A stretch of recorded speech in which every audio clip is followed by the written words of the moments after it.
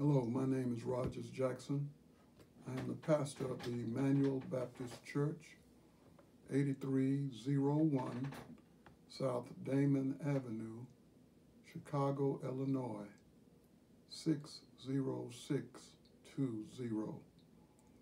I will be sharing with you Sunday School Reflections for Sunday, October 8, 2023. The subject of the lesson is titled, Finding Life and Freedom. Finding Life and Freedom. The scriptures are found in Romans chapter 7, verses 1 through 12. Finding Life and Freedom. Romans chapter 7, verses 1 through 12. Lesson aims: better understand the Apostle Paul's teaching concerning the role of God's laws in guiding our lives in the right direction. Number 2, listen to the Holy Spirit's prompting of your conscience, convicting you of sin. Number 3, evaluate and renew your commitment in accepting God's guidelines for doing right. Romans chapter 7, verse 1. Know ye not, brethren, for I speak to them that know the law, how the law has dominion over a man as long as he liveth. The 8th clause of verse 1. Know ye not, brethren, who are in a unity with you in the fellowship of love. For I speak to them that know the law of Moses, how that the law governs us justifiably. It judges us fairly and rightly.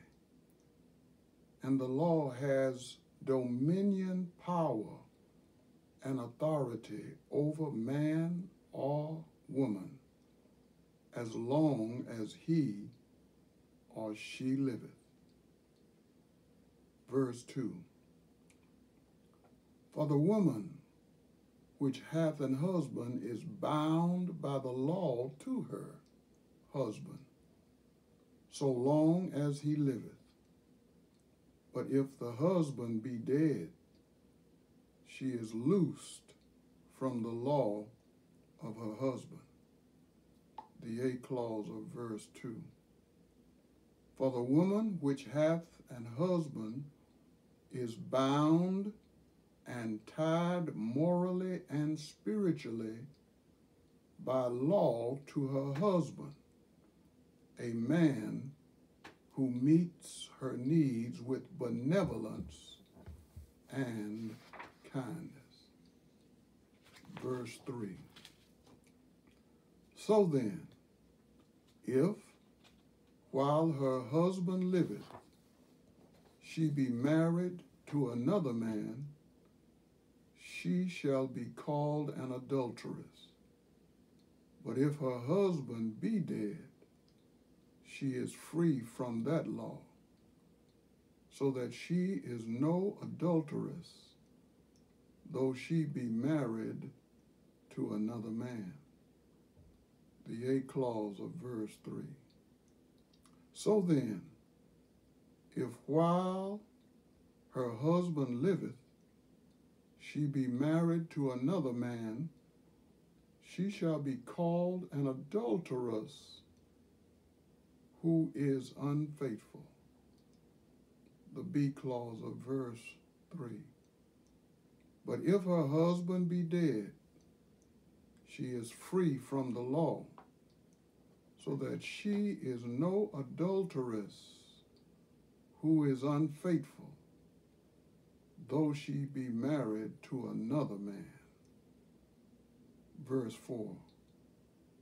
Wherefore, my brethren, you also are become dead to the law by the body of Christ, that you should be married to another, even to him who is raised from the dead, that we should bring forth fruit unto God. The 8th clause of verse 4.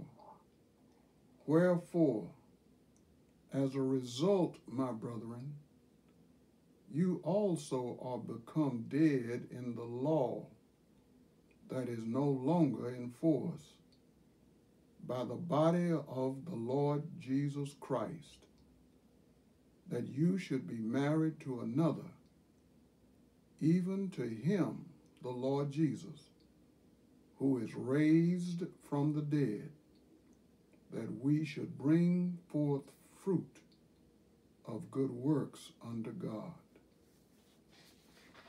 Verse 5. For when we were in the flesh, the motions of sins, which were by the law, did work in our members to bring forth fruit unto death. The 8th clause. For when we were in the flesh of our sinful passions and desires, the motions of sins, which cause and calls us to suffer affliction, which were by the law of Moses, did work in our members of our body to bring forth fruit of God's sanctification and the good works to the praise of God. Verse 6. But now we are delivered from the law, that being dead wherein we were held, that we should serve in newness of spirit, and not in the oldness of the letter. The 8th clause of verse 6. But now we are delivered and brought from the law of Moses, that being dead wherein we were held. The B clause. That we should serve with newness and renewal of spirit, and not in the oldness of the letter of the law of Moses. Verse 7. What shall we say then? Is the law sin? God forbid. Nay, I had not known sin, but by the law, for I had not known lust, except the law had said, thou shalt not covet. The 8th clause of verse 7. What shall we say then?